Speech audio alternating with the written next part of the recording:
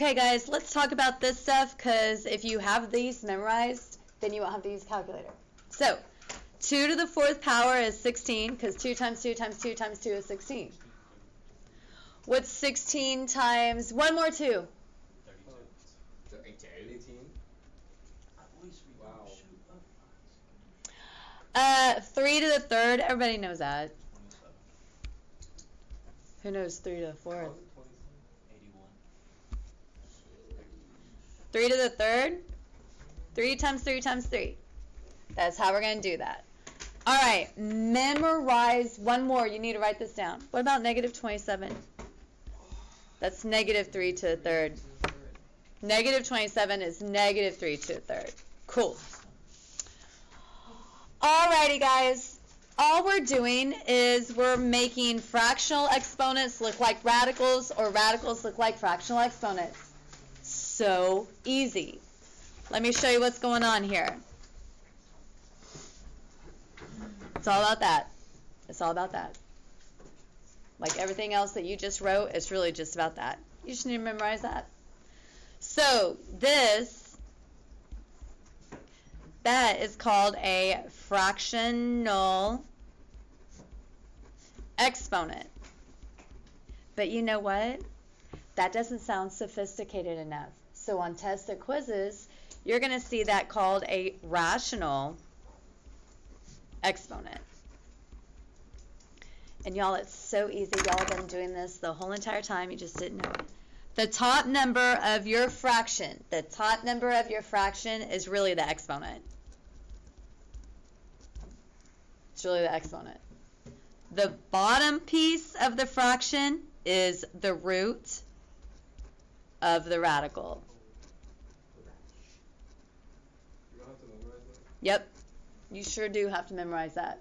You're either dealing with a RAT or a RAD. RAT is rational exponent, RAD is a radical.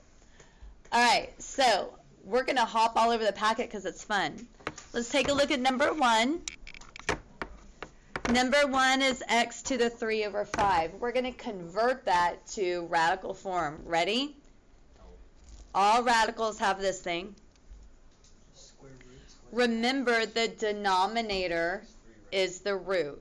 The denominator in number 1 is a 5. You need to put a 5 right there. Remember, the top is really the exponent, so the exponent is really 3. So put the exponent inside. That's it. That's all you do.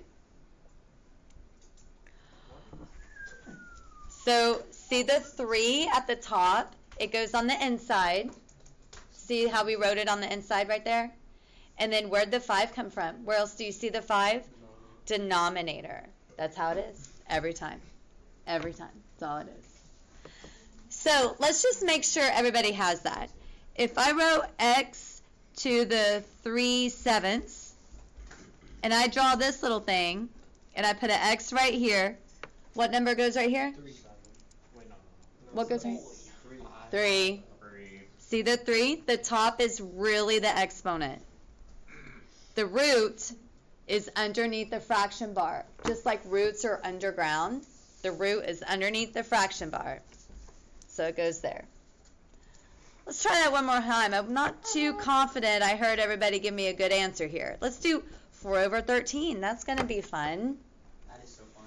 I am going to draw a radical sign. I'm going to draw an x right here. What goes as the exponent for x? 4. What's the root?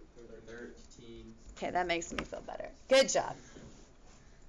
All right, we're going to save 2 and 3 for just a few more minutes later.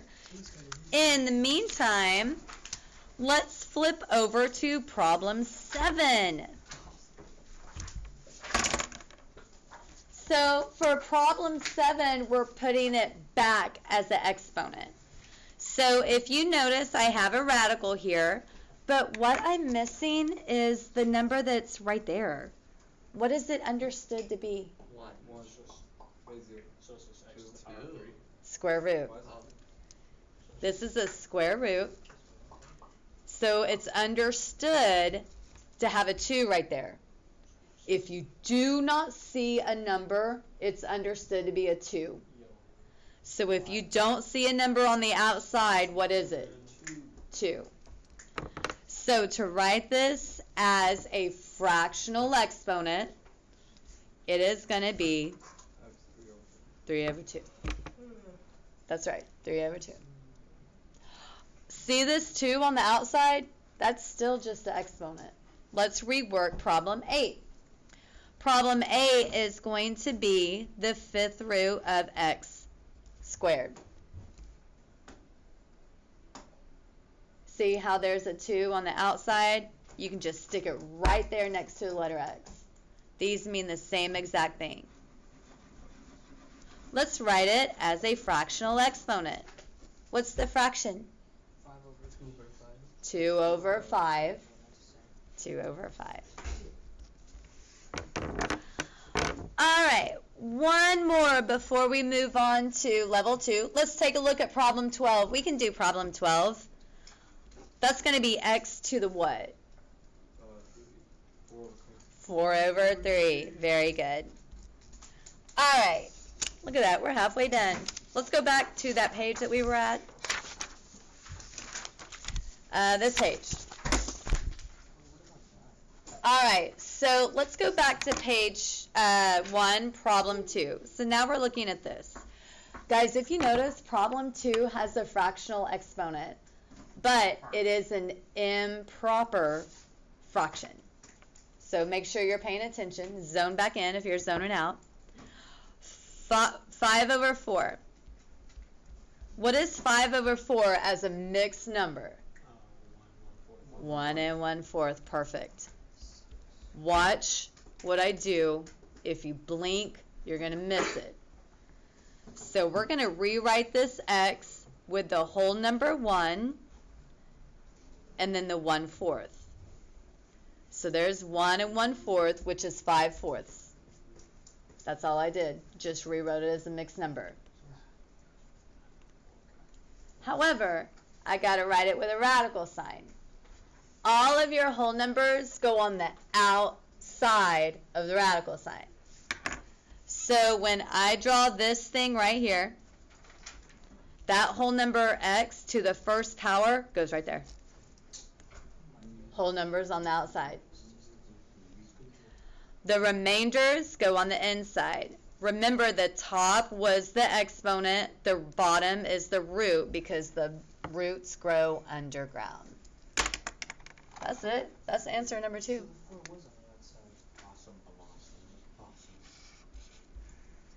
All right, take a look at number 3. Everybody see number 3?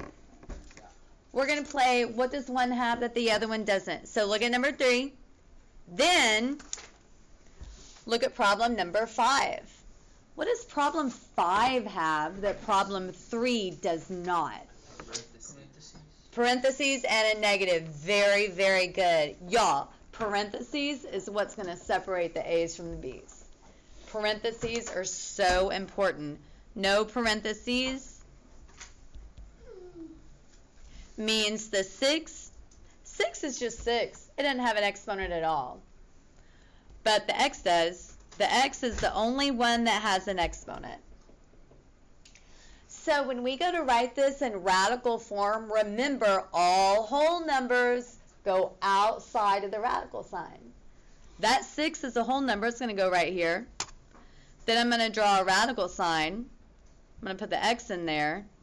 Then I'm just going to break up the exponent. Remember, the top is the exponent. The bottom is the root. That's it.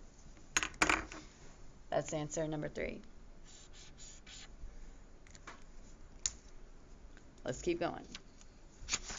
Let's go ahead and talk about problem 5 since I brought it up. All right, so first of all, problem 5, when you guys see 27, you don't see 27 anymore. Remember, if you see 27, that's 3 to the 3rd. And I just told you, because I knew we were working this problem, negative 27 is what to the 3rd? Very good. Thank you. You better remember that. All right, let me show you how problem 5 works. We're going to replace the negative 27 with a negative 3 to the 3rd. That negative 27 is right there. That's the same exact value. I just rewrote the way it looks, which you have to do. I'm going to recopy the x, and I'm going to recopy the 3/2. Parentheses means distribute. So we're going to distribute the 3/2 to both of those pieces in here. So now it's going to look like this. -3 to the third times 3/2.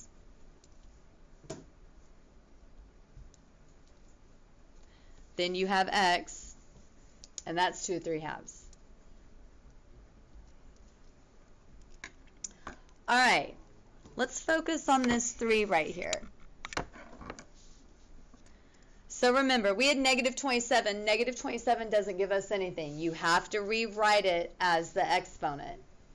So we rewrote -27, and then we distributed the 3/2. What's 3 times 3 over 2? What? 9 over 2? That's right. So this becomes -3 to the 9 over 2. And remember, the x was just x to the 3 over 2. Both of these are impropers. Y'all, what's 9 over 2 as a mixed number again? Or a decimal? What's 9 over 2 as a decimal? 4.5. This is 4.5. Cool. What's this one? 1.5. That's it. So this is going to be -3 to the 4 times -3 to the 1/2. There's your 4.5 right there. 4 and then 1/2 and 0.5. Y'all know is the same thing. Now let's break up x. X 3 over 2. Remember, 3 over 2 was 1.5. There's your 1. There's your half. I'm sorry, did you lie? You said that fraction stuff was going to be the hardest part. Okay. True. That has a whole number. Where else is there a whole number? Right here. Both of those are going on the outside. If you break your concentration, you're going to lose it. Both of the, yeah. Like 10 minutes ago. Yeah. Yep. You were drumming. You have an AirPod in. You were glazed over. It looked like you were looking out in the rotunda. And you talked. You can't do that. You can't do that. So this is going to be, y'all, what's -3 times -3? Pay attention. What's negative? Thank you.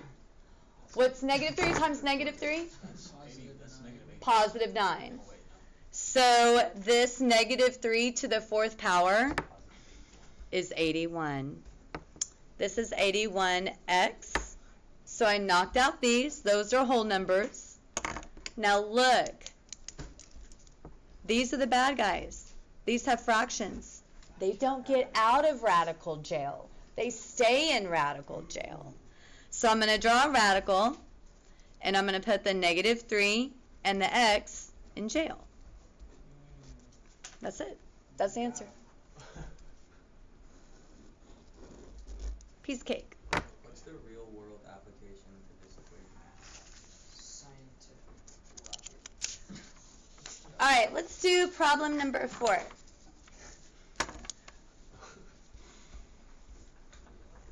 Problem number 4 has parentheses, which means the 4 and the x squared is getting 5 over 2. Now, air drumming, air guitaring, bebopping your head and talking, you're going to miss it if you break concentration. So you guys don't do what the Three Stooges up here are doing. Let's talk about 4. Guys, you don't see a 4 anymore. 4 is broken down to its perfect square. What times itself makes 4? 2. Then we're going to rewrite it like that. If you don't rewrite it like that, you're going to have to sit around and use a calculator, and everybody's going to be on problem 10 while you're on problem 1. You can use a calculator? You don't need one. You just said we could use one. You can't. How would you We use a just calculator? broke concentration. Let's keep going. I think it was you. All right, so now we are going to distribute. Why do I get to distribute? Because there's parentheses. If there's parentheses, you get to distribute. All right, so remember, we had the 2 squared times 5 over 2. We have x squared times 5 over 2.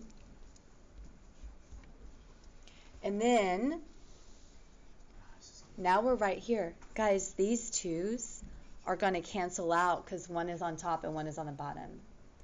Same over here. Those 2's are going to cancel. So you're going to end up with 2 to the 5th times x to the 5th. Don't box that in. That's not right. All of your numbers raised to a whole number have to be multiplied back up.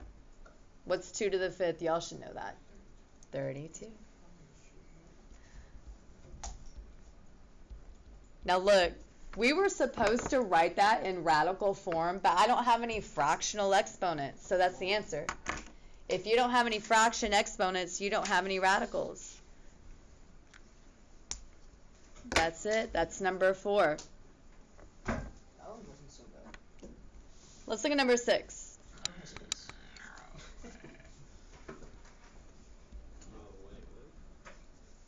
Number 6 is 11 to the 3 halves, and then x to the 1 half. Which one of those is the improper fraction? 3 over 2. Y'all know what 3 over 2 is. What is 3 over 2? 1 over 2. 1 and a half. 1 1/2. Oh, that's a lot of ones.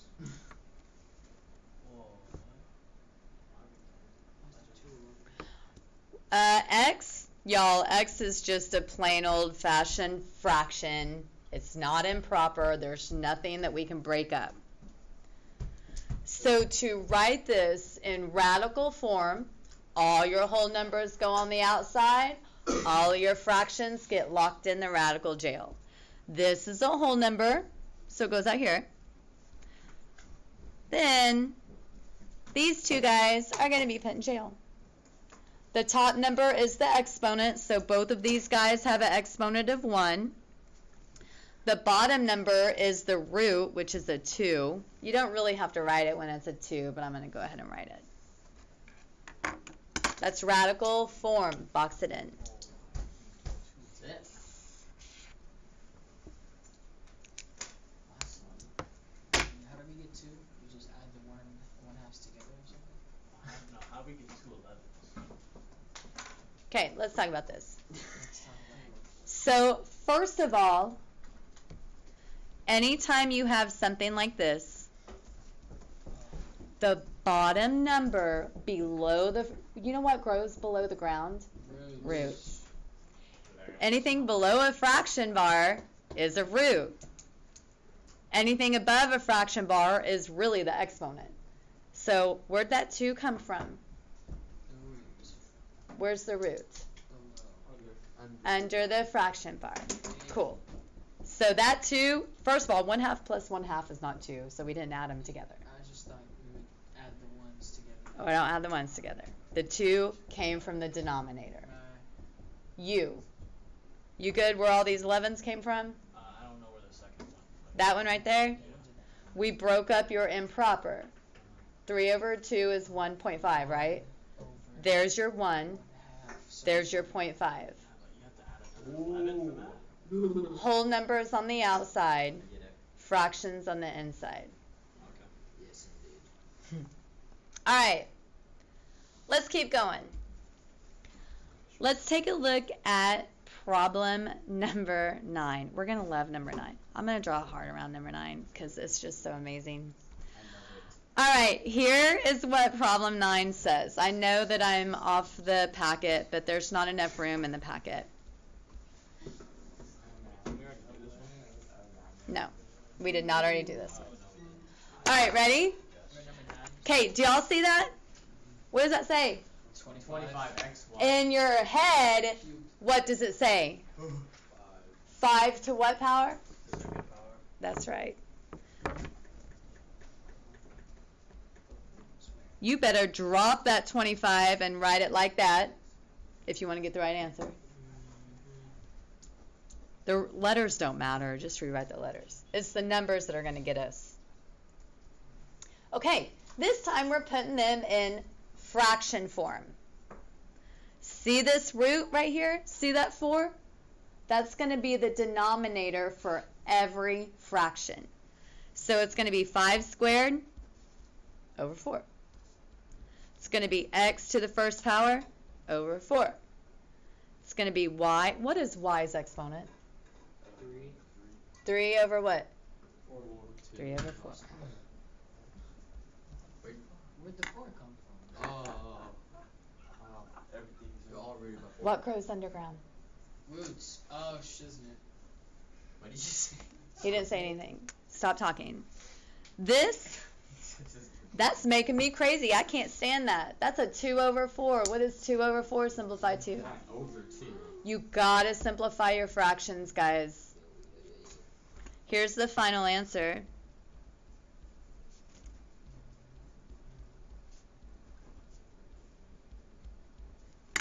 Box that in.